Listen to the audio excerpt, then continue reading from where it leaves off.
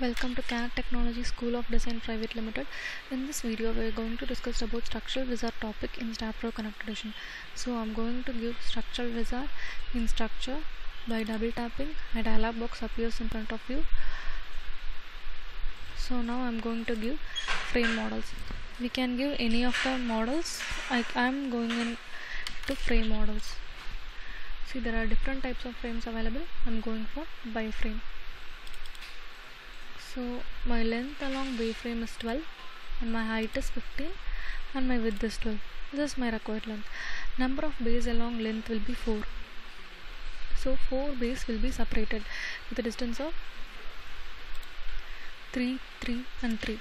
We can also reset this to be adjusting in 2 and over here is 4 and giving OK. So my height should be in 4 with equal spacing.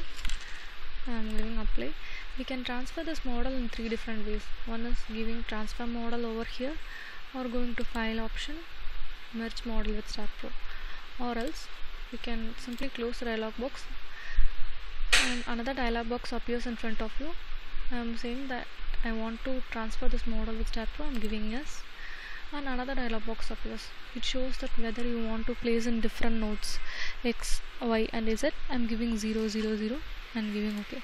See, the model has been appeared.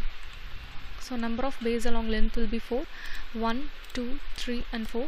See, I have given each and node as different spacing 3, 2, 4 and 3, and width will be also 4, 1, 2, 3 and 4, and also height 1, 2, 3, 4. So thanks for watching this video. Subscribe to our channel, like and share the video.